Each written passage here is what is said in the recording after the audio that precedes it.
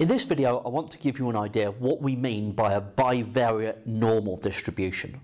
So, very briefly, what is a normal distribution? Okay, so a normal distribution, you may have heard of the bell curve. Normal distribution looks something like this. It is a symmetrical curve and is essentially identifying that the majority of the data is in the middle, whereas less of the data is in either of its end tails. Okay, that's essentially what the normal distribution is describing. So the majority is here, there's less here, there's less here. So, for example, it might be the heights of 20-year-olds in England, for example.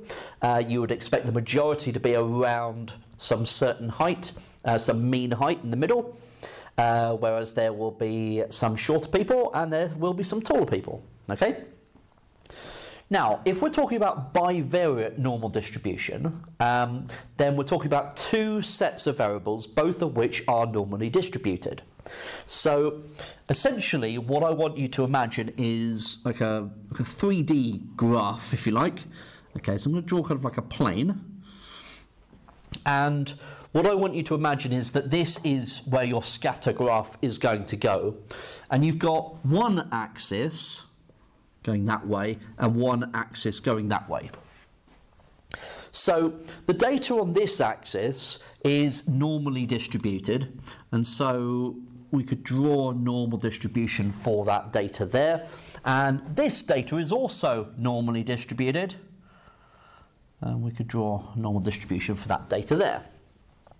Okay, so when we kind of think about where the data would be on your scatter graph, then you would expect the majority to be somewhere in the middle, right?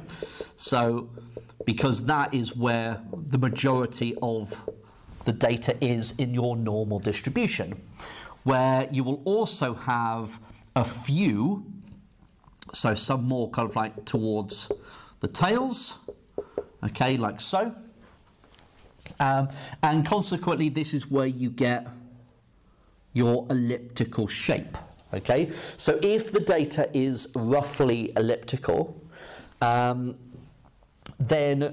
you've got evidence to suggest that the data is bivariate normal, which is what you kind of need to have in order to conduct a PMCC hypothesis test, which is where we'll be going on to later. So this is kind of like what we mean when we're talking about bivariate normal. The two variables are coming from themselves normal distributions and are random variables from that normal distribution.